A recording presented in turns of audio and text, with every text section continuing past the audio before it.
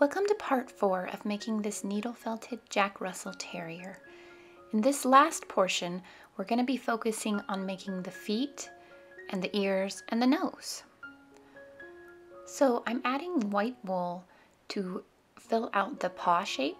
Right now I'm not working on toes or anything specific, just adding the white wool so that I have something to start from. And then I'll move on to shaping the foot and creating all the little toes and paw pads.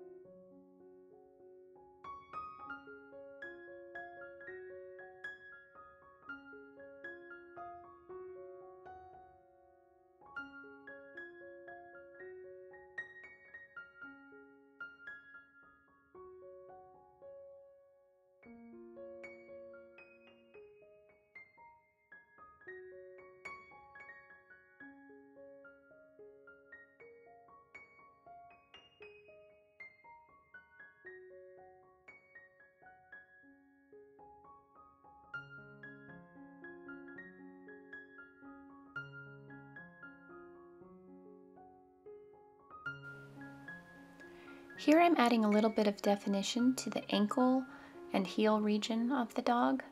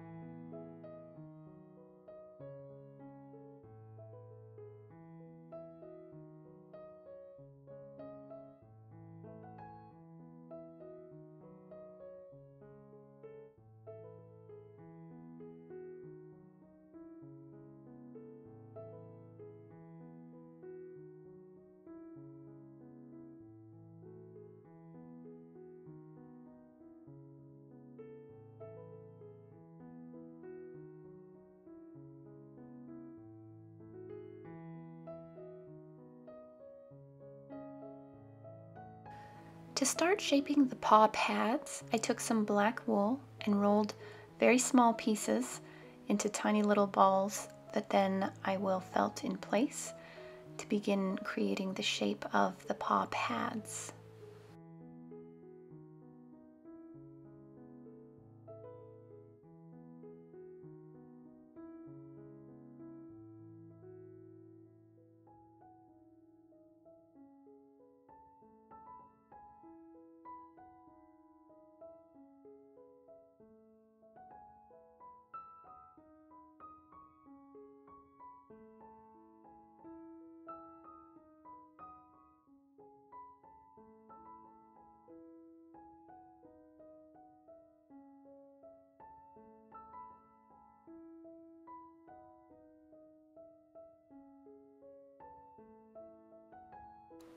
I'm also shaping in between the toes a little bit at this point so that there starts to be definition of each toe. And this is definitely a part that you want to be really careful about poking your fingers with the needle. If you have finger guards and you want to use those, that might be helpful. Otherwise, just really take your time. I know this video looks like I'm going so fast, but again, this is sped up and I'm going very slow and careful at this point.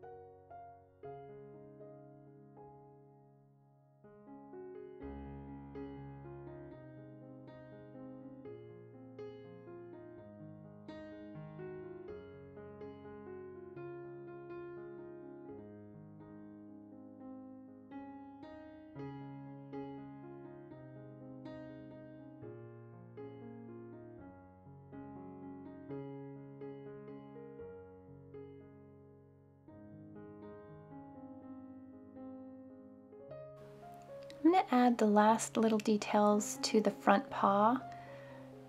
These are not present on the hind legs unless you are making a dog that does have a dew claw on its hind leg. So the dew claw is this one right here. A lot of dogs do have their dew claw on the front leg, and some dogs have it on the hind leg. So this would be the one that you would add to the hind legs if the dog that you're making has dew claws on the hind legs. Otherwise, the hind feet will not have that. So this is the finished paw pad arrangement for the front paw, and I'm going to repeat that on the raised paw and then just do a basic paw on the hind feet. I didn't record the paw pads on the hind feet or the other front foot, but it was done just the exact same way as the first front foot. And again, these little details that I'm adding in right now are only on the front feet.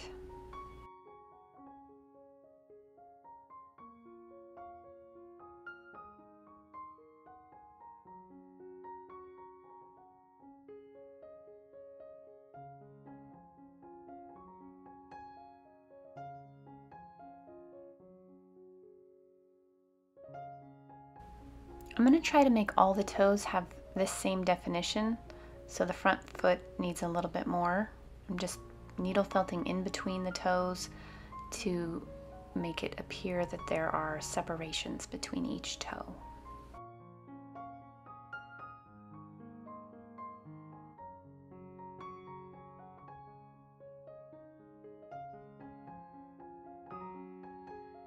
Here I'm going to add a little bit of white back to the front of this paw because as I was felting the black paw pads, some of the black wool was starting to show through on the front of this toe.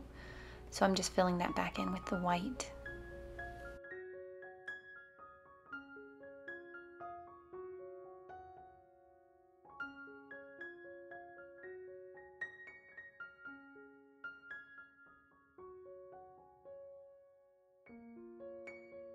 And this is also a way to get more definition between each toe. If it's difficult to just needle felt a crease between the toes and it's not working, then just add little bits of white to build up the toe.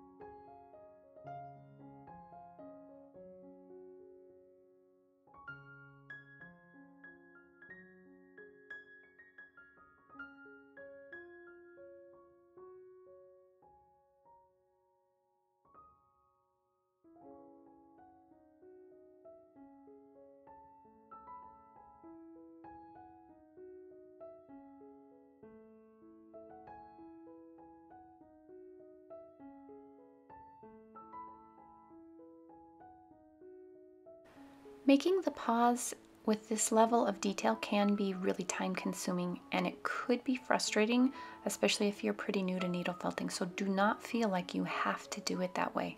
You could leave it a very simple round paw, not even put paw pads, or you could just add a little bit of color for some paw pads, or you could even take little strips of wool and lay it on the top of the paw to make it look like it's a separation between the toes without really worrying too much about creating a separation.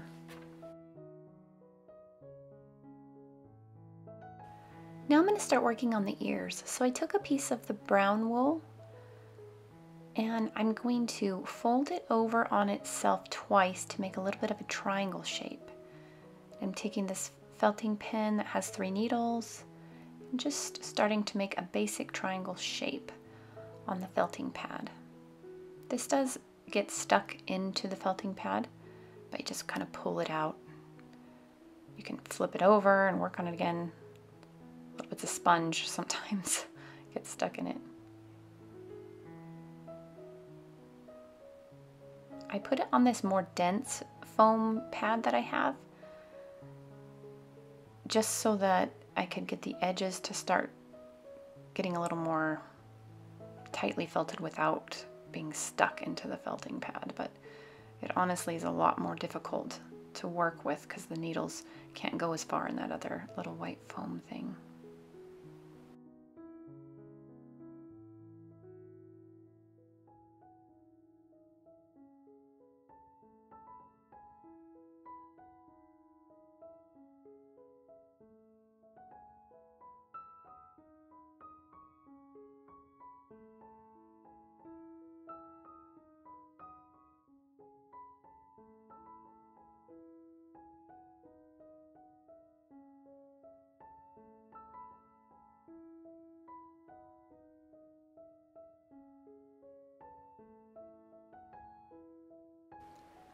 As I felt this ear, I keep checking it on the dog's head to see if it's coming out the way that I need it to be.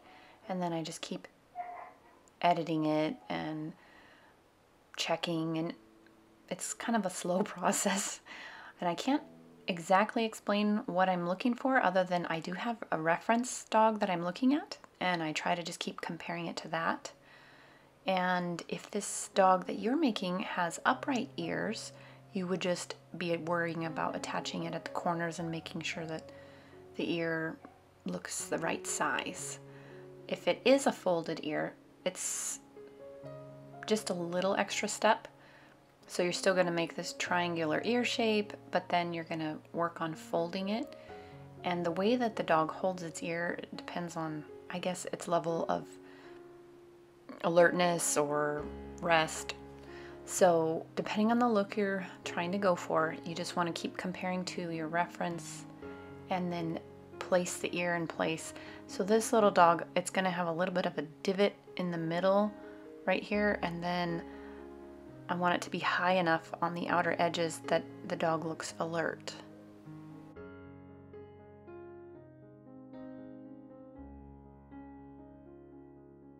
Some of this excess brown that was hanging off, I decided just to incorporate into the next ear that I'm making, just to not waste it. And again, I'm just going to try to make a similar shape. So I compare it to my first ear, and now I'm just going to try to replicate that so that I have 2 ears to work with.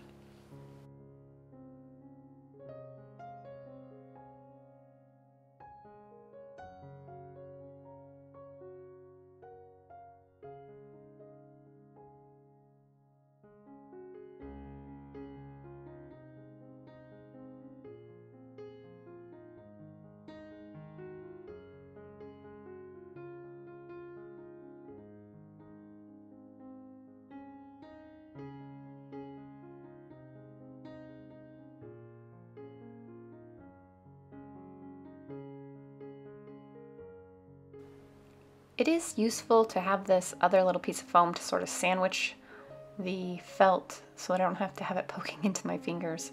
You wouldn't have to have that exact item. You could probably find something else that's soft enough not to break your needle, but firm enough to hold the wool in place.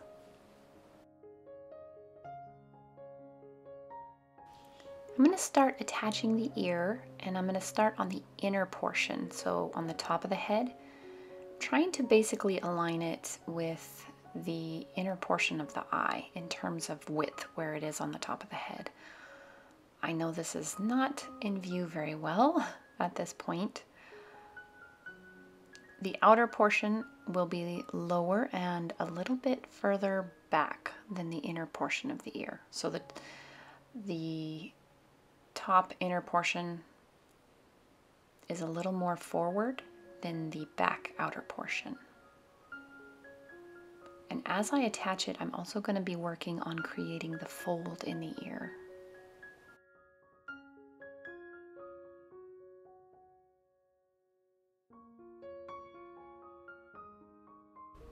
In the middle of this ear, I'm going to have it be just slightly lower so that the two edges, the outer and the inner edge, are a little bit higher so that it looks a little bit like there's weight to the ear. In case that's not entirely clear, here's the finished dog, and you can kind of see a little dip in the top part of the ear.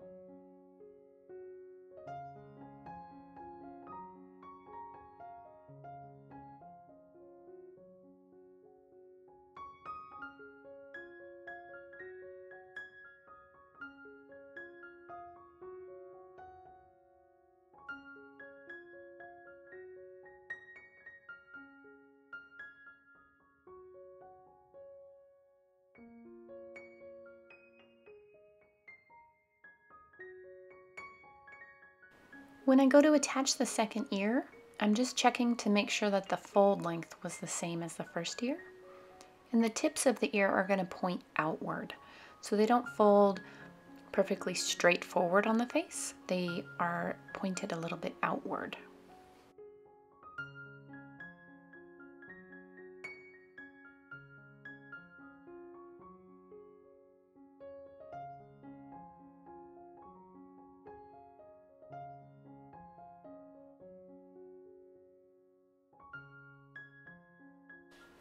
And as I get ready to attach the second ear, I'm going to just double check where I want the fold to be and get it started on the felting pad just to make sure I know where I'm going to have the fold. And then I will get it attached. It's important to make sure I attach it the same distance back from the eye and the same distance in toward the center of the head. So I just do a lot of checking and looking at it from different angles, and it's kind of a slow process with the ears as well.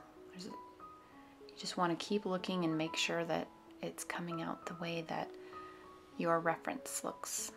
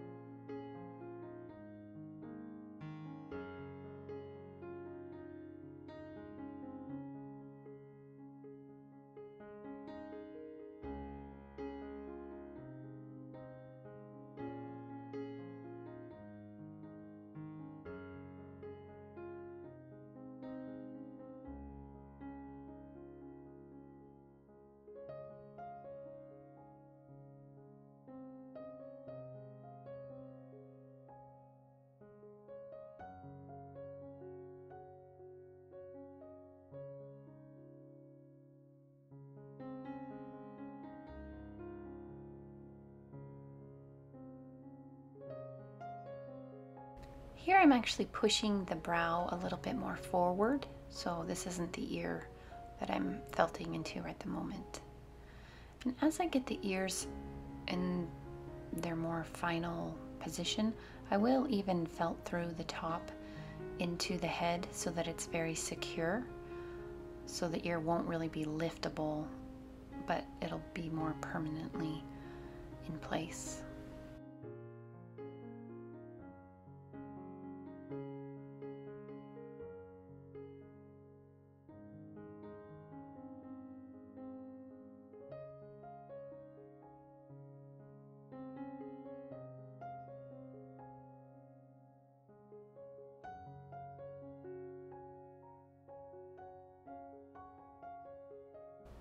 I'm giving the very tips of the ear a slight curl upward.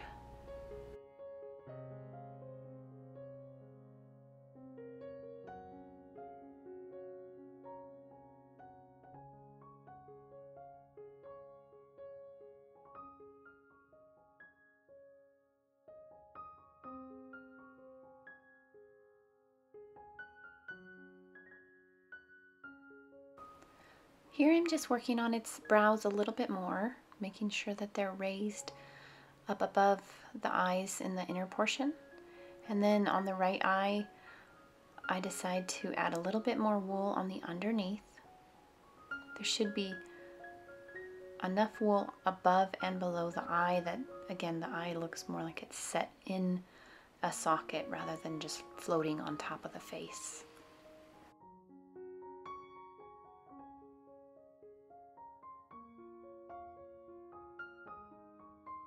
I decide to push this right brow quite a bit more forward, so I'm just felting at an angle forward so that it pushes the wool more forward. And then I'm going to just keep building up some wool around both eyes just to make sure that they're more set in the face.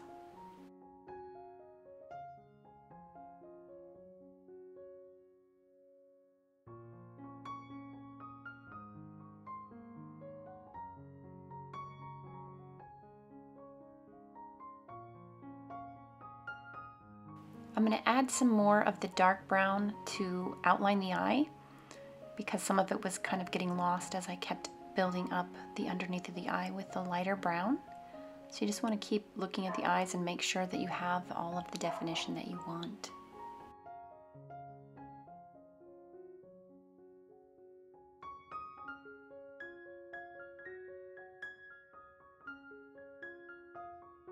Here I'm adding a little bit more brown back to the brow where the white was showing through.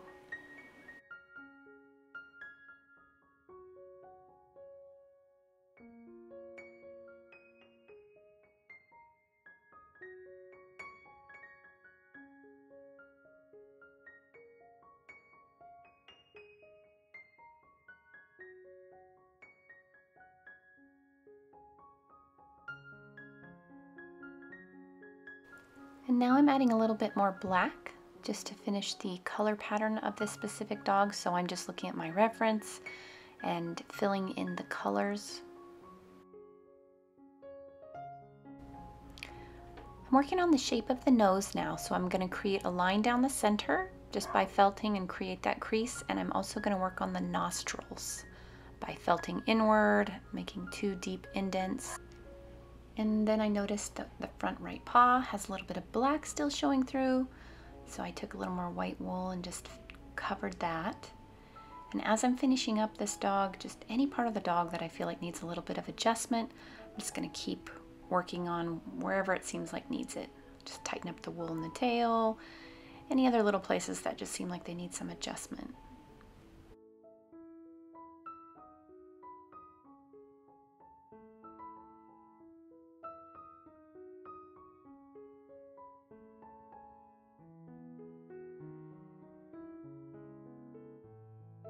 Here I'm just adding a little more definition to the bend in the front paw.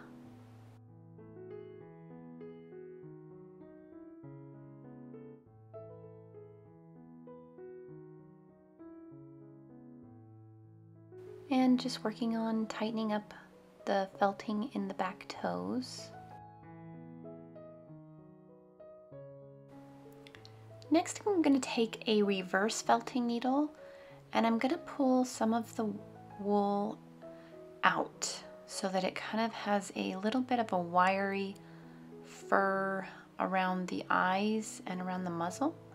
So I'm just pulling some of that fur out and then I will trim it to be the correct length.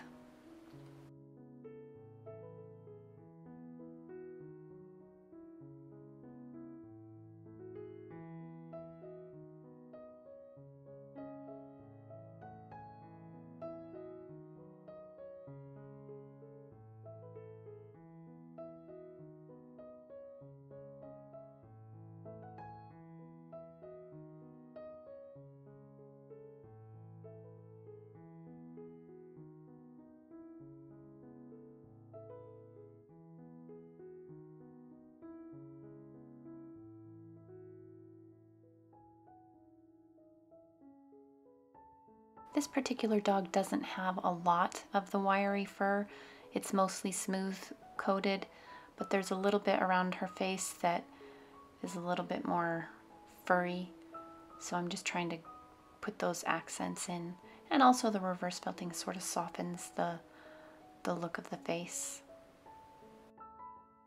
I'm taking the regular needle and I'm just making sure that there's a little indent in between the eyes on the forehead. And then I'm going to tighten up the top part of the muzzle to make sure it's narrow at the top portion.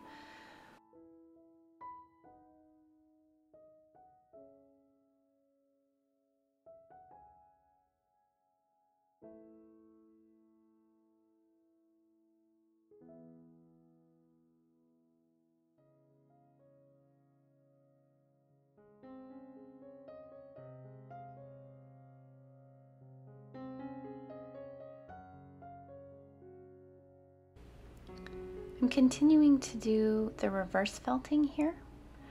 And if you look at the tops of the ears right now, you can see there's a little bit of dark showing that wasn't there before.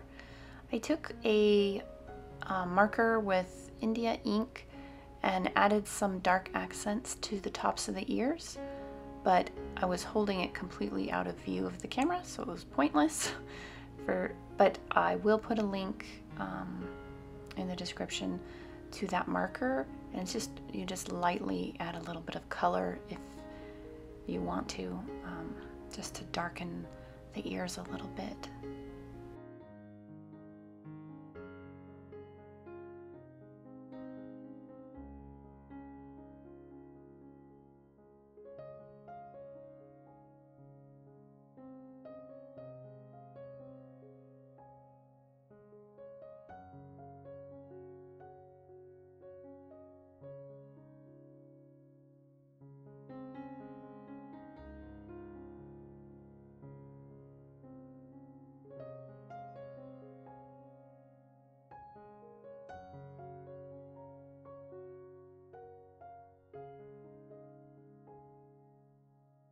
I did add a little bit more white wool to this paw where I felt like the dark was showing through, and I'm just kind of looking the dog over entirely to see if there's any other areas that just need a little bit of touch-ups or adjustments.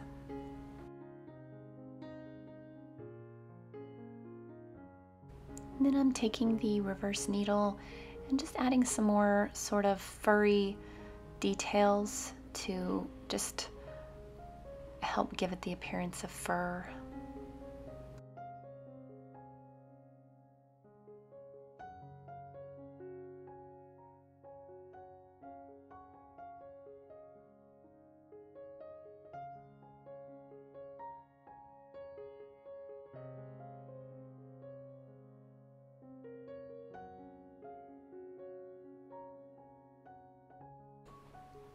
And then here I realized that the dew claw on the front left foot, it just wasn't pronounced enough. And so I'm adding a little bit more white wool on top of that little black pad so that it looks more like it's got an actual toe there instead of just the little pad.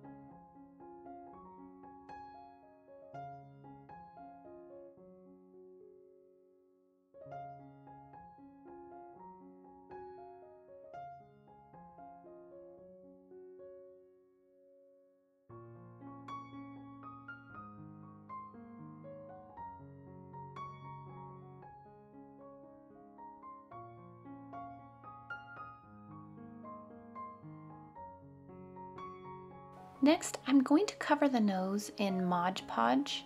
This is Mod Podge matte, so it's not going to be super shiny, but it will give the nose the look of being a different material than the rest of it, like than the wool, so that the nose doesn't look like it's also made of fur.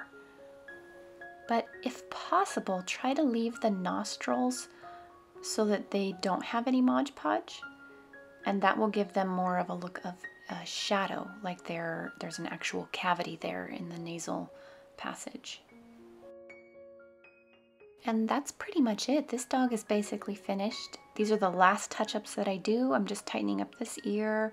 You'll see me do some trimming, a little bit of reverse felting on the side of the belly, anywhere that I felt like maybe there was lines or obvious, felting holes, stripes, anything that you don't really like to see in the wool. You can use the reverse felting needle to finish up those, smoothing out those little details. And then you just let the Mod Podge dry, and you can, if you need to, you can sand the nose if there's anything that's uneven, or trim it when the Mod Podge is dry. And that's it. I hope this video has been useful, and I wish you the very best in all of your needle felting projects. I'm going to go ahead and include pictures of the finished Jack Russell Terrier from various angles in case it's helpful to refer to if you're trying to base your sculpture on this exact one.